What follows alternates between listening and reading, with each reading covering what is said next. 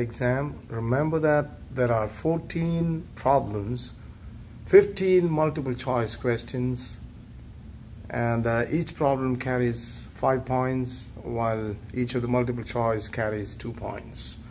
And be sure that you study these topics, especially the ones that are numbered, because that's where the problems come from. And when it comes to concepts, well, you need to study most of what I tell you today, but that won't cover everything. Remember, you got to go get everything that we had done for all the 19 days. Thank you. Yeah, welcome to the finals review. Smile. It's good to smile always, you know. And I've identified some topics. We start with waves, right? And as soon as you think about waves, you should know the equation for a progressive wave. An equation for a progressive wave. There are many ways of writing it, but one way of putting the equation for a progressive wave is y is equal to a sine 2 pi by lambda kx minus omega t or x minus pt. I'm going to give both. Now, in this equation, you have to know that y is the displacement, of course, along the y-axis. A is the amplitude. Lambda is the wavelength. V is the velocity of the wave. And can you tell me, is this wave propagating along the positive x-axis or the negative x-axis? Positive, because if it was going in the opposite direction, this minus would turn into a plus. That is one of the equations for a progressive wave. The second way of writing the equation for a progressive wave is a sine kx minus omega t. In this equation, again, A is the amplitude. K, does anybody remember what K is? What is it called? It's called the wave number, and definitely it is. You can see if you distribute this, K comes in place of that when it gets multiplied with this. So K is 2 pi by lambda. That's what I'm trying to say. K is 2 pi by lambda. And again, if you distribute this, you know, omega, what is omega? It's going to be 2 pi by lambda times Vt. There's a lot there. But what's important here is, can anybody tell me how to find the speed of this wave? Got to be careful. If you have a doubt on that, Corbin, you have to look at the units, right? I think you gave it the other way. It's omega over k. Speed of a progressive wave is omega over k. All right, that is topic number one. Number two, Doppler effect. And if you have a number coming up on the right side, that means it's picked for a problem, all right? On this one, yes, there is a problem using Doppler effect. This is the standard equation. And in this equation, you know, F is the actual frequency. What's this? What's V? Speed of sound. Speed of the listener. Speed of the source. And the most important thing here is to know that the direction of sound waves towards the listener is taken as the positive direction. The direction of sound waves towards the listener is taken as positive. That is what is important here. And to demonstrate that, I have set up an example. So you have a source which is moving to the right side, as you can see, producing waves. Sound waves go in all directions, doesn't it? But we are only concerned with the sound waves going towards the listener. And because the listener is towards the right side, that's why I have drawn sound waves going towards the listener. So that direction is positive, correct? That direction is positive. Therefore, the source and the listener both are moving in the positive direction, which means these two signs do not change.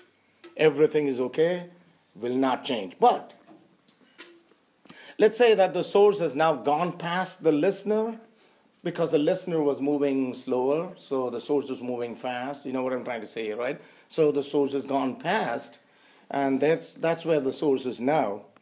And therefore, now you will have to, again, consider the direction of sound waves towards the listener as positive. So that direction is positive. If that's positive, then both the listener and the source are moving in the opposite direction, isn't it? Therefore, both of their signs will change. And in this particular case, the equation that you use would be with both signs changed from a negative to a positive. That's problem number one. Not particularly in that order, but that's a problem. If you see that number coming up on the right side, that means it's for a problem. If you don't see that number, it's conceptual. That's what I mean. All right, there is a problem from standing waves, and how do you get standing waves? When you have two progressive waves moving in opposite directions, interfering with each other. That's where you get a standing wave. A standing wave is also called a stationary wave. What's so important about a standing wave is there are some points that are not vibrating. They are called the nodes. Some other points that have maximum vibration, they are called antinodes. And the distance between a node and an antinode, a consecutive one, is how much in terms of wavelength? Lambda by 4. Distance from a node to an antinode is lambda by 4. But from a node to another node is lambda by 2. Or from an antinode to another antinode is lambda by 2. So I'm only talking about the important things that you have to know. And this equation that's coming up is for the fundamental vibration of a stretched string. What are the factors on which it depends? There are three factors. It depends on the tension. It depends on the mass per unit length, which is mass of 1 meter. And it also depends on the total length of the string, right? And that is the expression, F is 1 by 2L, square root Ft by mu. Okay. L is the length of the string that is vibrating. Be careful about that. That's the vibrating length. That is the tension, of course, in newtons, and mu is always in kilogram per meter, because that's the mass of 1 meter. And what do you mean by fundamental mode? The whole string vibrates in one segment. That's what you mean by fundamental mode. And you know that multiples of the fundamental frequency are called harmonics. And what is the general equation for an harmonic? I thought I wrote it. Yeah, in this case, L is equal to lambda by 2. You know that, isn't it? Okay, you know total length. All right. Number of strings, or number of segments, I should have said, number of segments is equal to the number of the harmonic. In this case, how many segments do you have? In this case, it's vibrating as one segment, so this is the first harmonic. That means the first harmonic is just the fundamental frequency. If it vibrates in 2 segments, then the frequency is going to be twice that. 3 is going to be 3 times that. Okay, that's simple. The third topic is capacitance. Capacitors, the fundamental equation for a capacitor is charge divided by voltage gives you capacitance. The unit of capacitance is farad, which is coulomb over volt. We know that. That's an important one. When you connect capacitors in series, what stays the same? You already saw it. Charge is the same. But if you connect them in parallel, then the voltage is going to be the same. And the two equations, I thought I wrote the two equations. If I did not, when you connect them in parallel, you add them up, isn't it?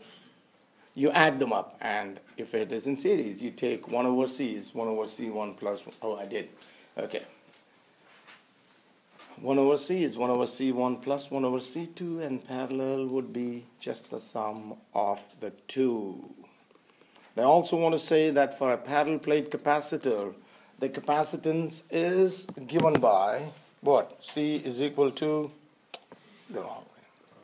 K A epsilon naught by D. That is the equation for capacitance of a parallel plate capacitor. K is the dielectric constant. A is the overlapping area of the plates. That means you only take the area of one plate, isn't it? Both have the same area. D is the distance between the plates. Okay. Epsilon naught, is 8.85 times 10 to the negative 12. Don't these appear to be a little bit more easier as we go through it? Which means you have done a lot of studying. If it's still tough, you never read it. Relax. Number 4 takes us to current. Ohm's law is current is voltage divided by resistance. And resistance of a conductor depends on 4 factors, isn't it? Depends on the material. That is called the specific resistance or the resistivity, right? Increases with the length. Decreases with the area of cross section, which is usually pi r squared, because most of the conductors have a circular cross section. Nothing there. That's easy to understand. But when you come to connecting resistors, you know that the formulas are exactly the opposite of what you do in capacitors. Please don't mess up on those. In series, resistance just adds up, and in parallel, it's 1 over R is 1 over R1 plus 1 over R2. But again, know that whenever you have them connected in series, what quantity is going to be the same? The current is going to be the same, and in parallel, like before, the voltage is going to be the same. Okay. Number 5. Oh, the famous Kirchhoff's law. All right. I thought I should, you have KCl and, well, not potassium chloride, but KCl. Kirchhoff's current law and Kirchhoff's voltage law, isn't it? So both of those I'm trying to demonstrate with a crazy circuit, a simple one. One last time, you just call it all this, and, okay, label the resistances. And I just, instead of putting E1, E2, I just said, okay, assume that that's 5 volt, this is 3, this is 2. I don't know what circuit I tried to write it in, but I'm sure you know the rules. These are the rules. Obviously, I started from A. So if you start from A, when you're going through this resistance, aren't you going in the direction of the flow of current? So it's a potential drop. A drop means a negative, correct? Therefore, it's going to be minus, if I call this current I1, then the potential drop is negative I1 R1. Why? Again, because you're going in the direction of the current. And then when you get here, aren't you going from the positive to the negative through the cell? Therefore, you're going to say minus 3. And then you go up here again, still you're flowing with the current, so it's minus, if the current is I2, minus I2 R2. But when you go here, this time you're going from negative to positive, so it's plus 5 is equal to 0. Okay, A, B, E, F, or that's the one, A, B, E, F, A. So minus I1 R1, minus 3, minus I2 R2, plus 5 is equal to 0. Kirchhoff's laws are easy. All of physics is easy if understood. But at every point, as you can see, you have to understand something, isn't it?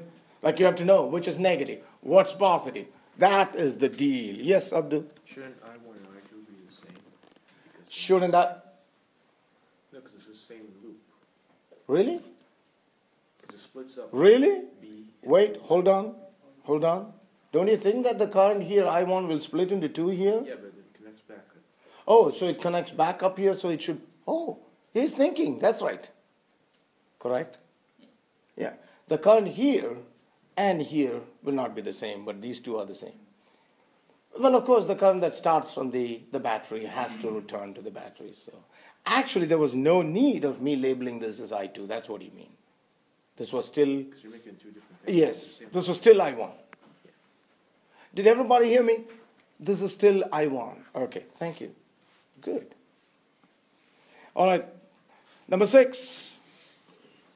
A charged particle moving in a magnetic field. We've come to that chapter now. Magnetic fields.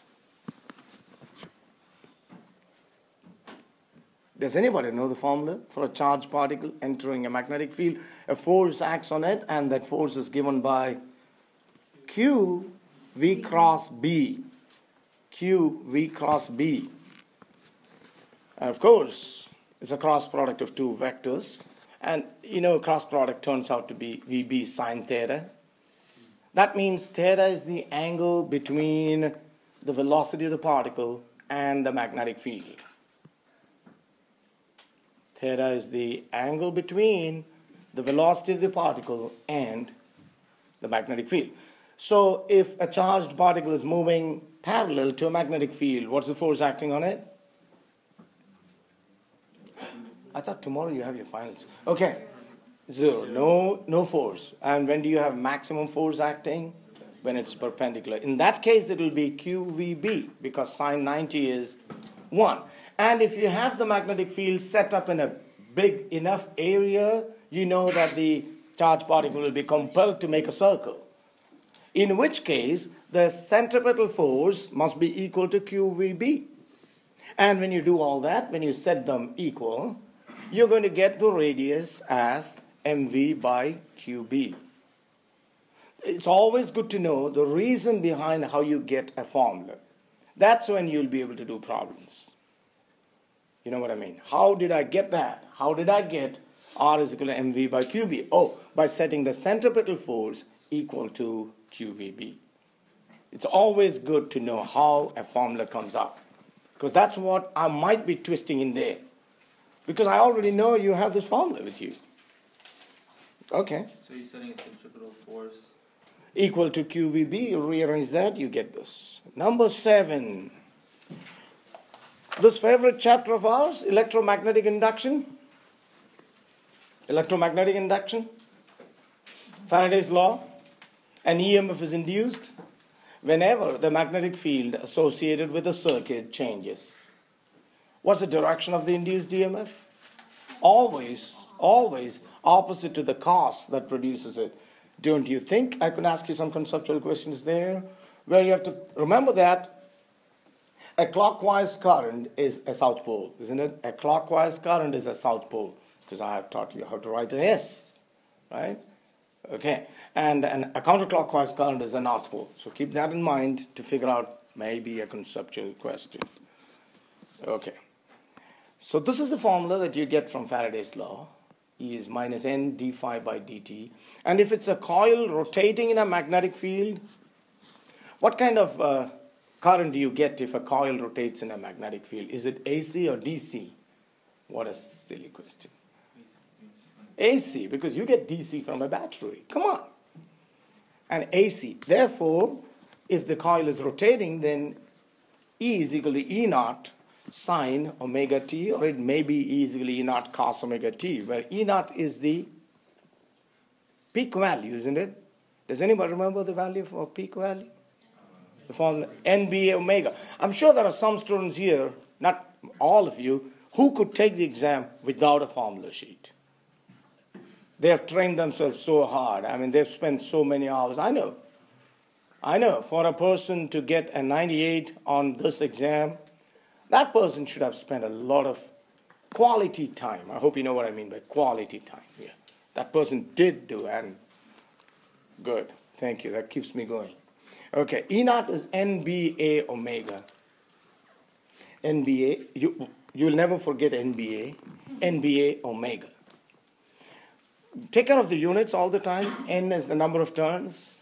It has no unit. B is in Tesla. A is in meter squared. And what about omega?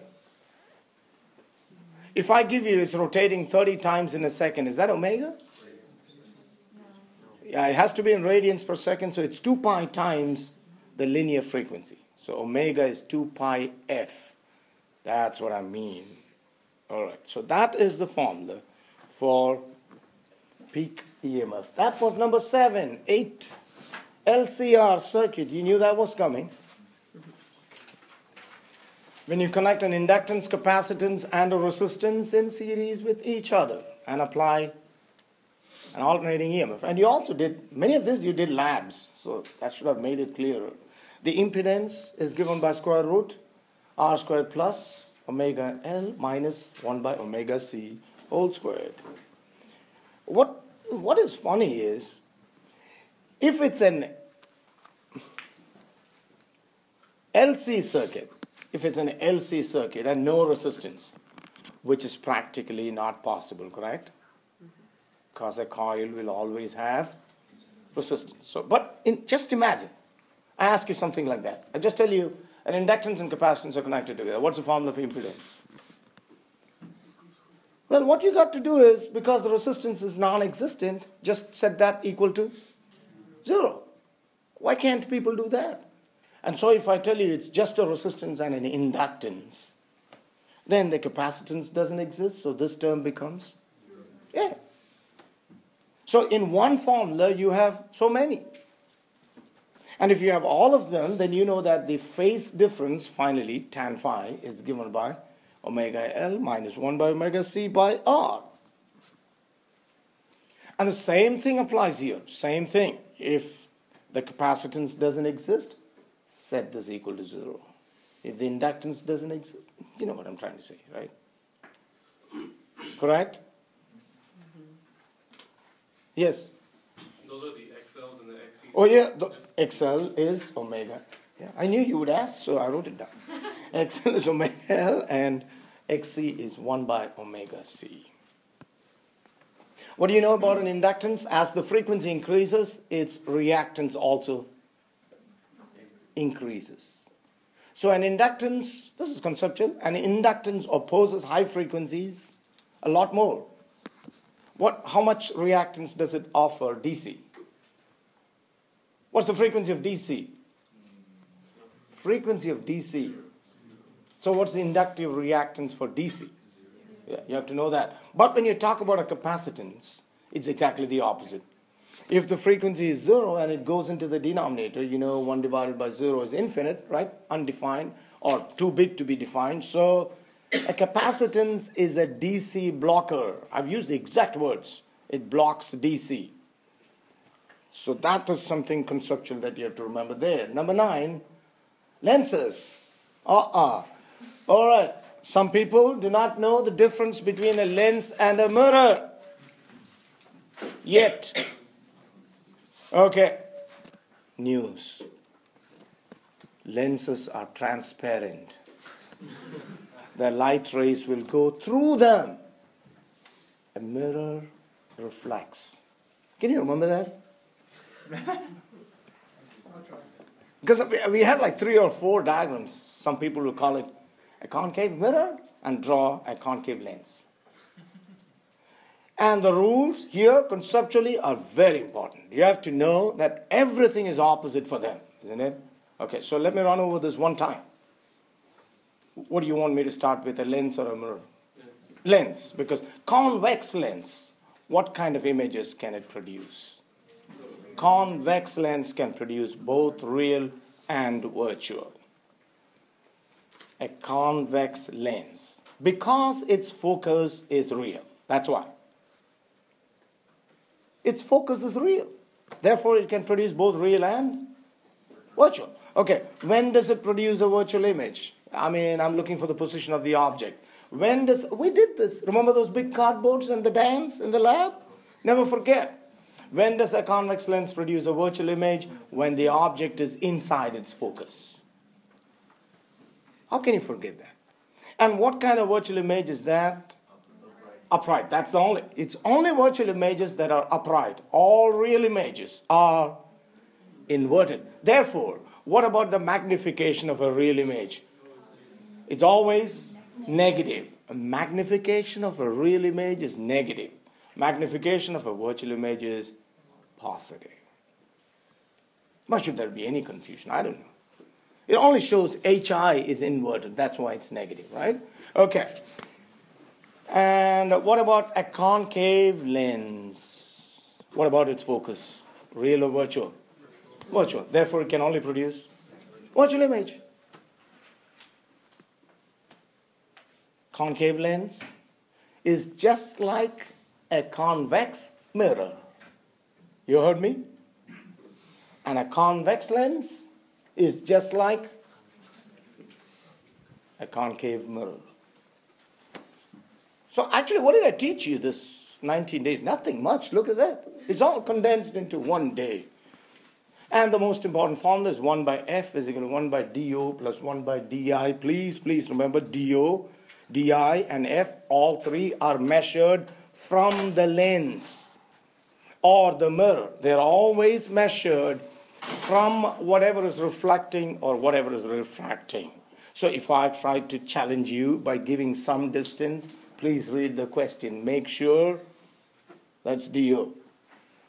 I don't remember having done it this time, or maybe I did. One time I said this.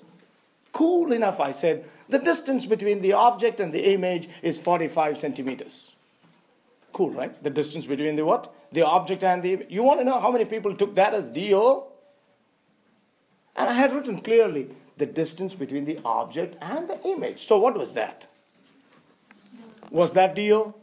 No. Was that DO plus DI? Depends. If it was a real image and I was talking about a convex lens, isn't it? I don't know where I can right now. So if the object is here, the image would be here.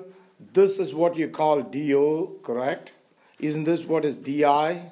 Come on. So if I gave you this distance, isn't it DO plus DI?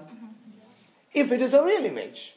But if it's a virtual image, it's DO minus DI. Think about it. So I could do that, and I'm not saying I did that, but you have to read every question. Read. Read. Don't just go, yeah, this looks like DO. Magnification is negative H. No, magnification is HI by HO or negative DI by DO.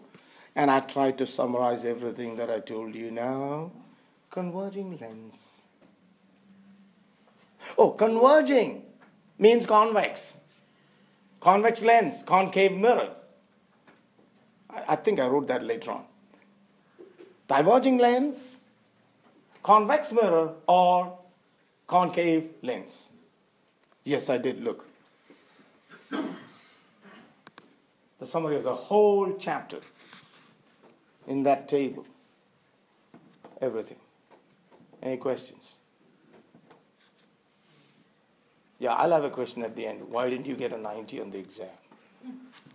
If you don't have any questions now, that means everything is clear. So my question will be, why didn't you get a 90 on the exam? I'll just ask myself. I can't ask you. After today, you're gone. No questions, right? Everybody understood this? Okay, good. Number 10. Thin films. The dance begins with thin films because there's a lot of understanding again there. Thin films. You can also treat it as learning it the first time. You would still understand if you're listening really, really carefully. Surely that's the incident ray. And what happens to the incident ray? A part of it is reflected, and another part of it is refracted. Okay, so reflected, refracted. And the refracted part is again reflected. And then it comes out. So let's assume that this is just air and water. Before I ask you anything else, let me just ask you 1 and 2. Let that 2 come up. Which one is traveling through a greater path? 2. And if you're looking at it from right above, which is what you have to learn, what's the path difference? Isn't it twice the thickness of the film? Why twice? Because it's going down, coming back up. Isn't it? That's why it's twice. But there is something additional. What is that? That's what you have to remember. Whenever reflection takes place, while the ray is trying to go from less dense to more dense, there is an additional path jump of, okay, where does that take place? Does it take place here? Let me call it A or B. Where does that additional path, where do you think it's trying to go from less dense to more dense? A, because that's air, that's water.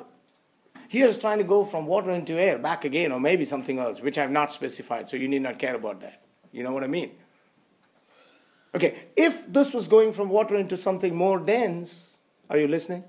Then that additional path jump also takes place at B. Then you need not consider it at all. Why? Because both of them jumped, so the path difference is still what? 2t. Right? But as in this case, if it only took place here, if the jump only took place here, let me stop this. Did the path difference between 2 and 1 increase or decrease? Because 1 was already lagging behind, 1 was lagging, and now it got a jump. It got a jump. What happened to the path difference? Decrease. So why can't you write 2nt minus lambda by 2. Isn't that right? And if you're looking for the condition for brightness, you would set it equal to m lambda. I told you the whole story. 2nt minus, was I saying 2t? It's actually 2nt. Why? Because if it travels 5 centimeters in air, it travels 5 times the refractive index in that material. So the path difference is 2nt minus lambda by 2 is equal to m lambda. Last one. What if the additional jump took place only here? So the second one was already leading, wasn't it? By 2nt, and it jumped down. So what happened? 2nt plus lambda by 2, and if I'm looking for the condition for brightness, you would set it equal to m lambda. Is this interference or diffraction? What are we talking about? And what's the condition for brightness in interference? Path difference is equal to m lambda. What's the condition for darkness? Path difference is equal to, I don't know, did you get it as m minus half or m plus half? M plus half lambda. Both will work, only the starting numbers of m will be different. But it's all clear. After all, it's physics, so it should be clear. It should be easy. Yes, Elizabeth, you're on YouTube. Go ahead. The test question was like non-reflecting. I got confused. Non-reflecting. So it was talking about lenses, and we did talk about that in class because I remember I boasted about my lens having a non-reflective coating. Do you remember that? And so if it says non-reflective, what are you trying to do? Are you trying to cancel out the rays, or are you trying to, are you trying to increase its vigor, for the lack of other words? You're trying to cancel out. It's non-reflective. You do not want those two rays to come back into your eye. So are you looking for the condition for brightness or darkness? Darkness. That's why I'm saying read problems carefully. Non-reflective. Think. This is logic plus math. This is not math plus math. Math is great. Math is very useful. But without logic, it's useless. Thank you. 11. Diffraction. And particularly diffraction grating. Do you know what a diffraction grating is? Remember I told you so many lines drawn close to each other on a transparent piece of glass. What happens? It's like so many slits together. Now tell me, is this actually diffraction or is this actually interference? It is interference. So we go back to the condition for maximum as m lambda. What is the only case where you would talk about conditions being switched? Diffraction in a single slit, isn't it? There. I should stop and breathe so people listen. Diffraction at a single slit, the condition for darkness is m lambda. That's the only case where it's the opposite. So when you come back to a grating, it's just the same as before. And the grating law, actually this is called the grating law. Sine theta is nm lambda. Is this a good, again, I'm checking. Is this condition for darkness or brightness? Brightness, because this is interference again. It's brightness, before you say the wrong thing. Okay. And if you are interested, you know how this n came about? Actually, usually we have a d here, isn't it? D sine theta. It's the same thing. If you had a d here, it's going to be 1 by d here, for those who are listening. And 1 by d will just be the number. For example, if I give you the width of a slit, now, this might be interesting. If I give you the width of a slit as 0.01 meter, just an example, 0.01 meter, how many slits do you have in 1 meter? Oh, obviously I'm so fast always. If I give you the width of a slit in a grating, correct? There are so many, and I give you, instead of giving you the number of lines, because everybody is looking for number of lines, I don't give it. I give you the width of a slit. Now what's going to happen to a slit? Width of a width. He's a trickster. That's not what you do. Because you would have, maybe you're looking for theta, right? So you know you have to find that. I'm teaching you how to think. M, it's specified, the first order, whatever, lambda is given. So you know, n is not given. And instead, he's given us the width of the slit, right? So you should know, by common sense, that somehow you could get the number in 1 meter. Now answer my question. If the width of a slit is 0.01 meter, how many such slits can you have in 1 meter? I got 1,000. I don't know how you get 1,000. It's 100. How did you get that? It's 1 divided by 0.01. See, that's what I said. Look, if you see D here, wouldn't it become 1 by D on this side? And what's 1 by D? N. Okay, N is the number of lines in 1 meter. Number of lines in 1 meter.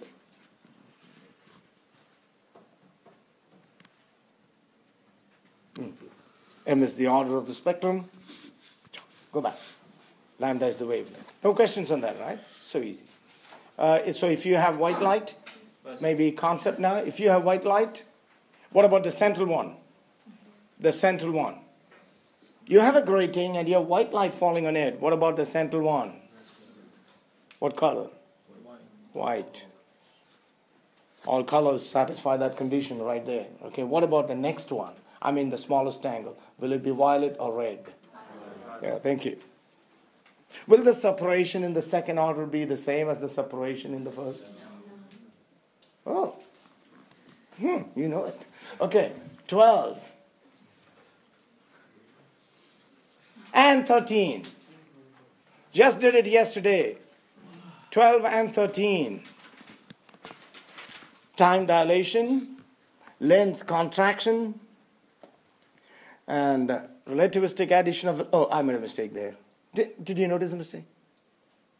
You still didn't notice it? It's plus. Yeah, it's plus. Okay. I just wanted it to stay there. You know, I could have corrected it. But I think maybe I corrected it afterwards. But okay, what's K in this equation? Oh, 9 times 10 to the 9 again? No. Kinetic energy. Gamma. What's the formula for gamma? I think I didn't write it. What's the formula of gamma? 1 divided by root 1 minus v squared by 6. At least some students forget 1 divided by. Not many, but I've seen some. They like to keep it simple and get a 0. So they go, gamma is. They don't like the 1 by. They go root 1 minus. Please don't.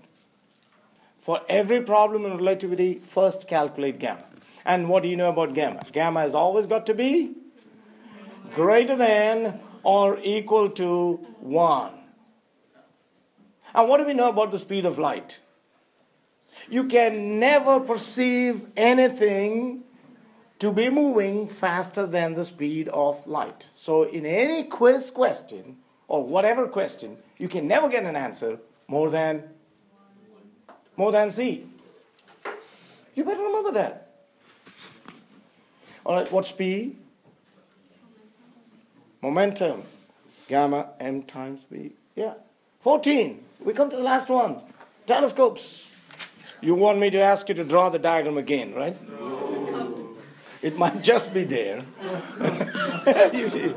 You never know. See, if I can use a chance to make you learn something, by now you know I will do it. So if I tell you if there is a chance, everybody is going to sit and draw it. Okay, there is a chance. So magnification is minus FO by FE. And what do you know? Why am I making people draw that diagram? You might think, oh, he's just crazy. No.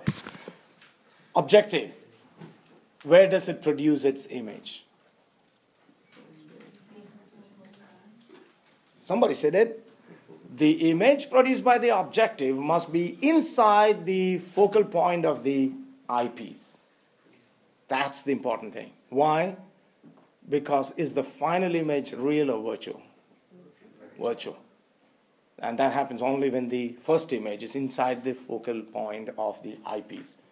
That's why I was asking people to draw it, because when you draw it and you don't get it, you understand you're not getting it because the first image is not inside the focal point of the eyepiece. Do you see what I'm getting to?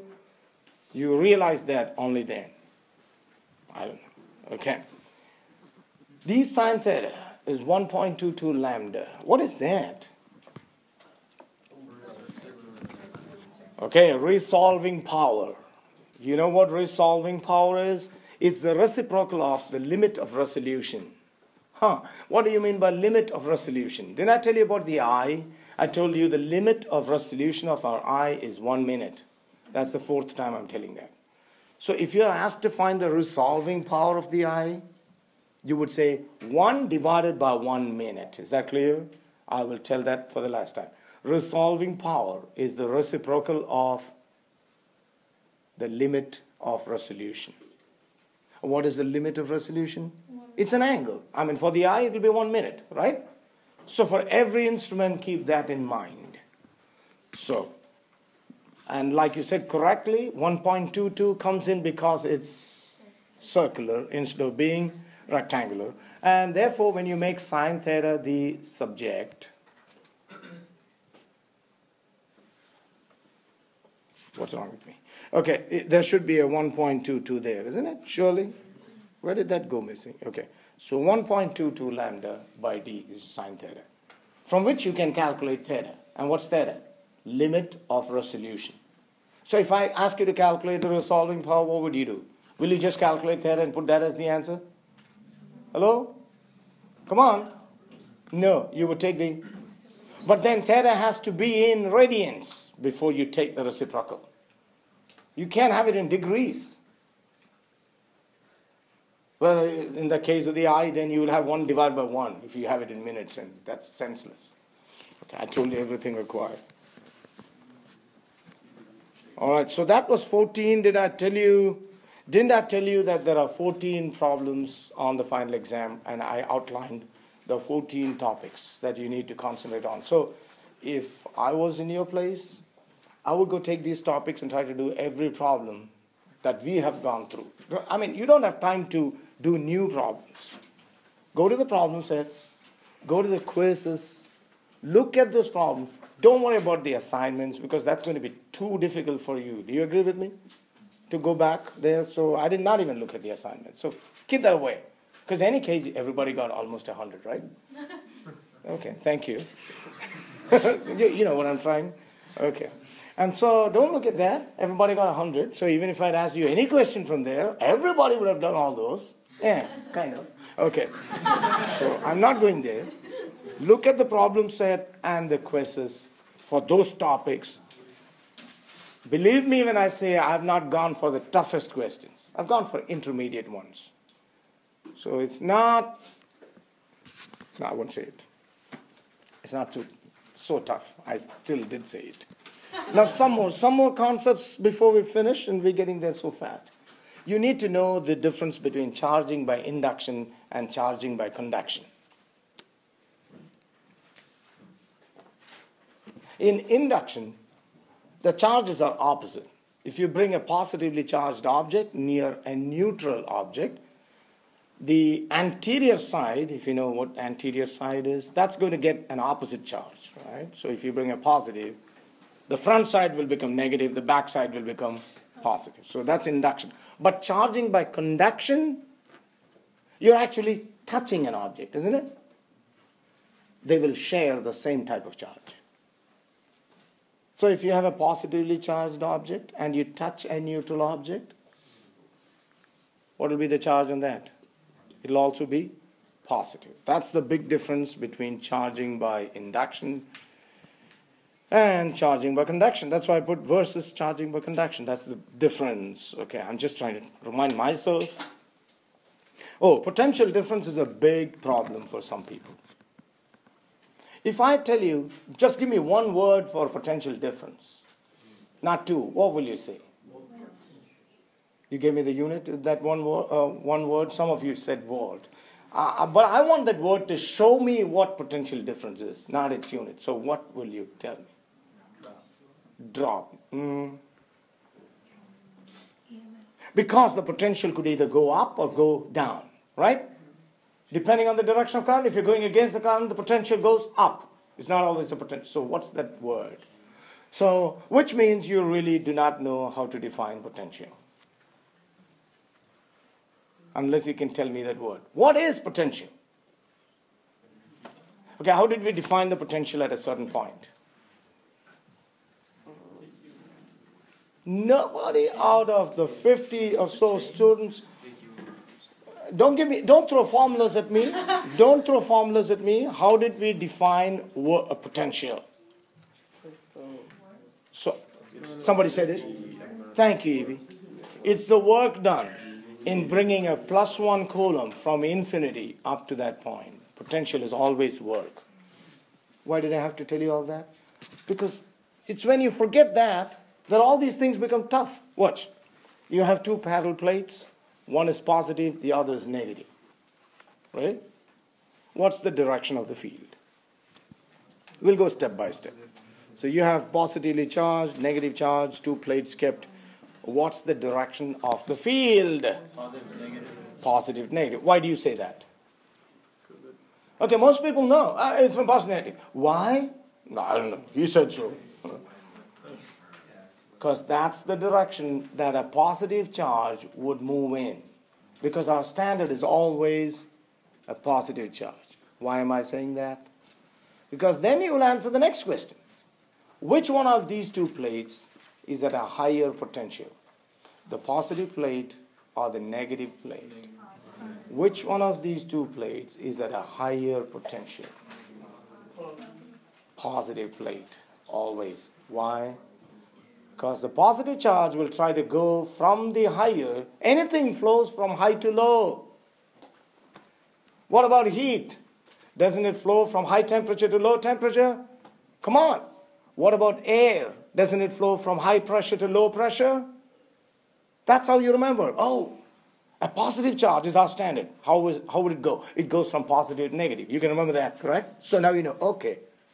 Higher potential, positive plate. Lower potential, negative. But the whole thing changes. If I ask you a question about a negative charge, that's why cramming is not easy. With respect to a negative charge, which plate is at a higher potential? Negative. I told you. But does that change the direction of the field? No. Field is always from positive to negative. But which point is at a higher potential depends on what charge you are talking about. Last question.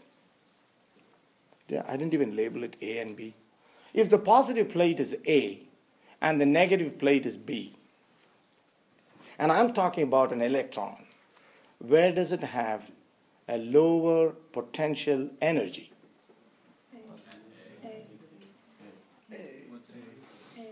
I said lower potential energy, right? If you said A, you're correct. If you didn't say anything, then you don't know. Okay. So field is from positive to negative. For a positive charge, that's high potential, that's low.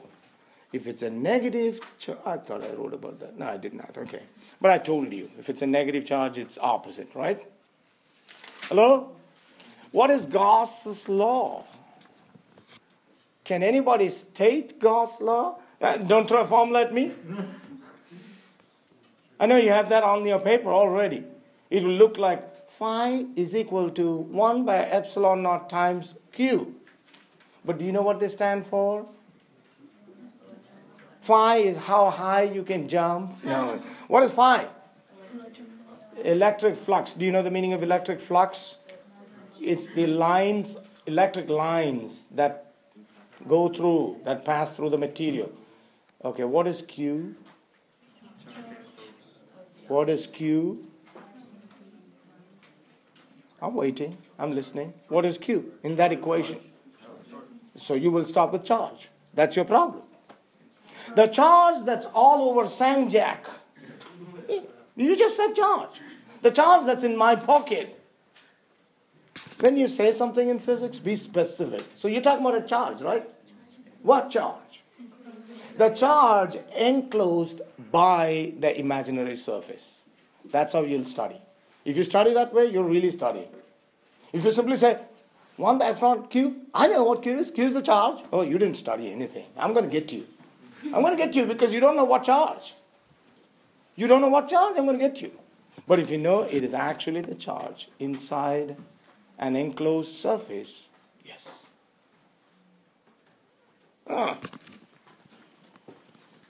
Okay, this is the formula that I was talking about. And what's epsilon naught again?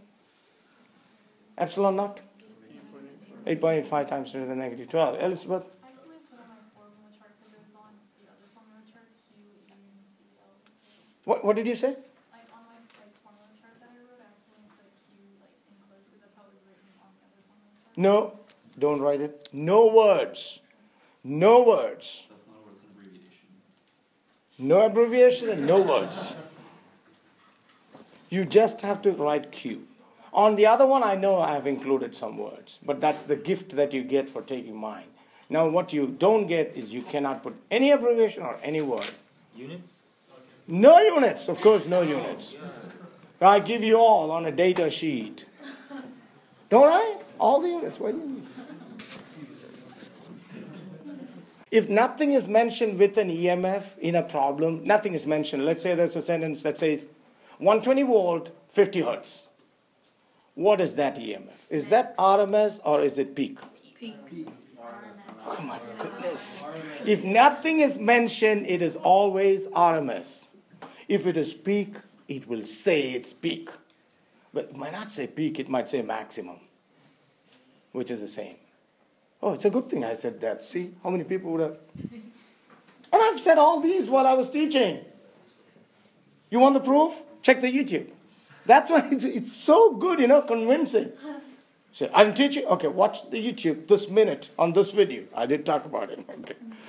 All right. Now, as we almost finish, open, closed pipes. Which of these pipes is better as a musical instrument? And why? Because it produces both odd and even harmonics, isn't it? All right, here are the formulas. The fundamental frequency, for the nth harmonic, not the fundamental. You cannot go by order. You cannot go by order there. Can you tell me, is this for an open pipe or closed pipe? Like I said, it need not be in that order, but do you know? It's for an open pipe, correct.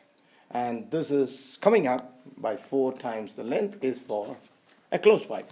But do you know the values of n here can only be? No, here can only be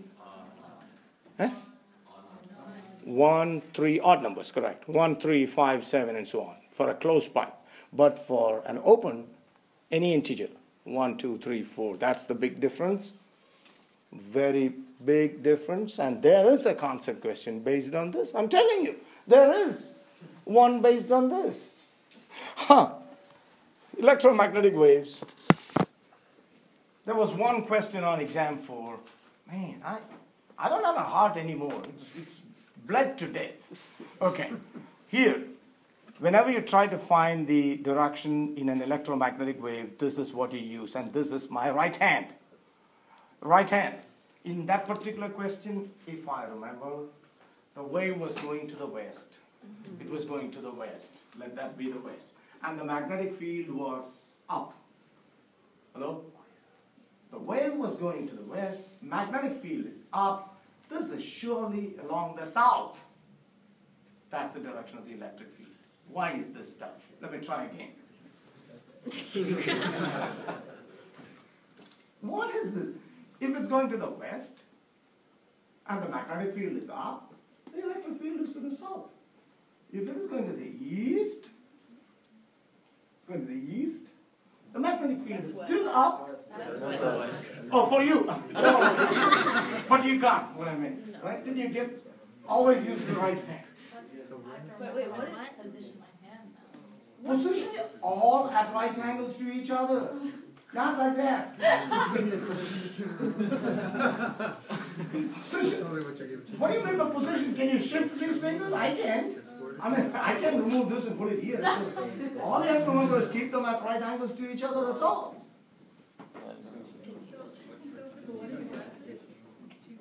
But wait, if it's But if if you you go go west, north- it could be going north Yeah. too.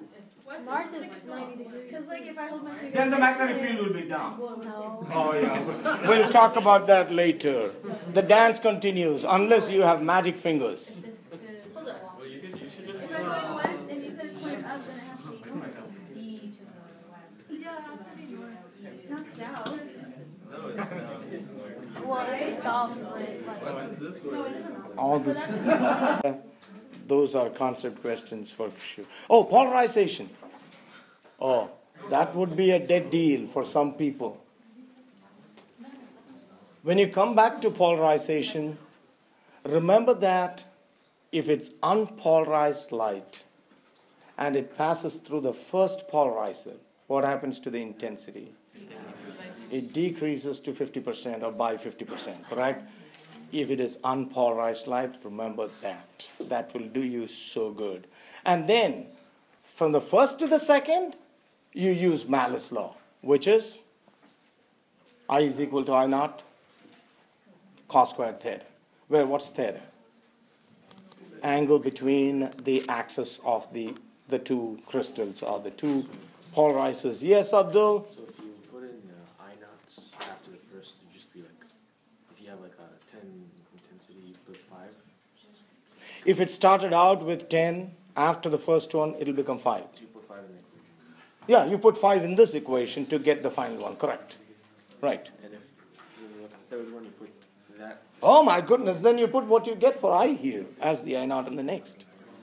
And then what you get, should I continue? I'll just play. Yeah, that's the disadvantage of taking 2 semesters in a row with me. I just get so much used to you that I make fun of you. Okay, field due to a straight conductor, a solenoid. Concept questions. Field due to a straight conductor, solenoid, toroid. Postulates of the special theory of relativity. And all the concepts in relativity. We have 14 points from this chapter alone. 2 problems and 2 concept questions. So that's one chapter that you would not skip. What? What chapter? Like what number? 36. 36 is something that you will. All right, you'll take a quiz today if you've not taken it already, and the answers will be posted by the time you get home. That will be the last quiz YouTube that I post with answers. And this, of course, is going to be posted to